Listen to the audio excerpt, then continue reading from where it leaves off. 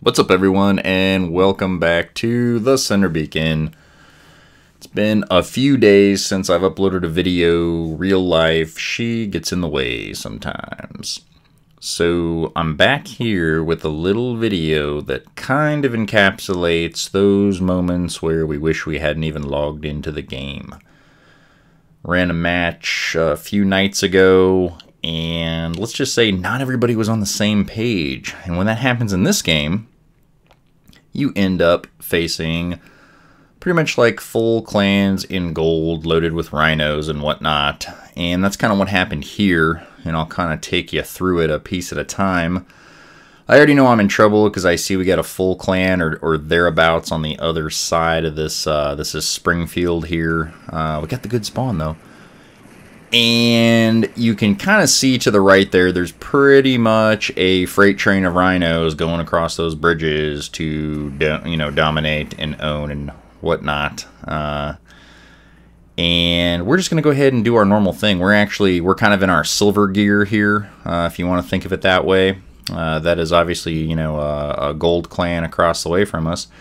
We're just going to kind of do our normal thing. We're going to do a normal spawn raid here. You can see we've got lots of nice shiny magnums and gepards, and we're going to go see what we can get done across the way here.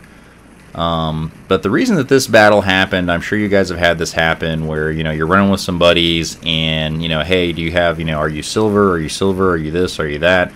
Yeah, I'm good. Let's go.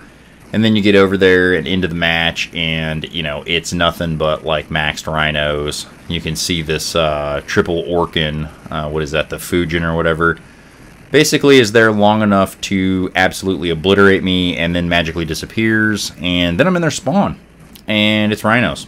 It's just rhinos, and it's me. Now, in this this setup, I mean, my weapons are pretty much maxed. I mean, but still, you can see what I'm kind of contending with here. I got to deal with the plasma rhino. Fortunately, my wingman there is doing some pretty decent damage. And that is about the highlight of the video, because after this, it just becomes remarkably dismal and bleak and depressing. And you can see here, I eat the obligatory, typical standard issue Rhino Rocket Storm, and that's first bot down. You can see there, though, I mean, like, 2 gepards, we handled that one rhino. But from there, I mean, it just basically, we can't even really get out of the spawn here. You're going to see coming up over this ridge, they've pretty much secured the center. They have those flank beacons, and I'm just eating all kinds of fire. There's not a lot I can do here when you're only bringing, 61,000 hit points to the fight type thing. But, I'm sure you guys have had games like this, and it's just like, man, why did that guy not listen? We told him very clearly, very in exacting detail, hey, you can run this, this, and this, but you cannot run, anything higher.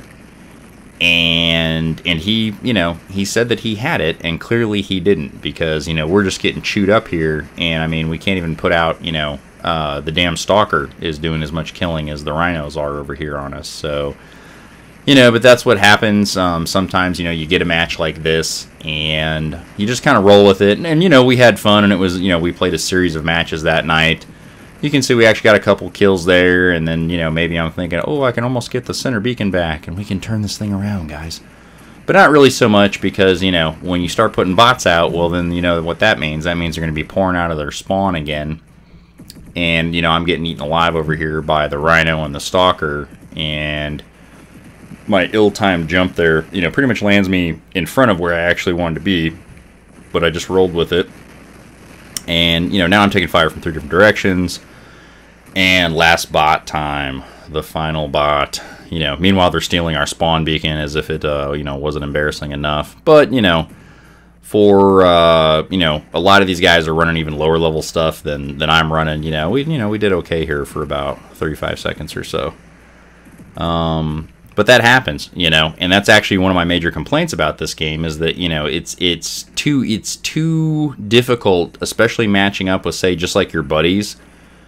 Unless guys really know what's going on with the matchmaking system and have a rough idea of how to work with it, you know, you get stuff like this that, like, you know, guys of various levels, you can't even hardly play together because, you know, somebody inevitably, they're running gear that's like too high, you know, and then that leaves out the guys that are running too low, or vice versa, you know, and you can't get in a good game because everyone is so differently equipped. And the way Matchmaker takes that into consideration, you know, you almost have to be like a, you know, like an expert on this stuff, which you really shouldn't have to be, in my opinion. That's why I kind of think they should just like publish, you know, actual official guidelines and let us know, hey, this will put you up against this kind of stuff, you know, and I understand it's proprietary and they have competitors and they want to keep all that secret, but that's my 2 cents on it. You can see this match. We're not going to win it, just in case you thought that maybe I was going to do like a little ha-ha at the end. No, we lose. So I appreciate you guys watching, liking, and subscribing, and I'm going to have some more videos coming up here pretty soon.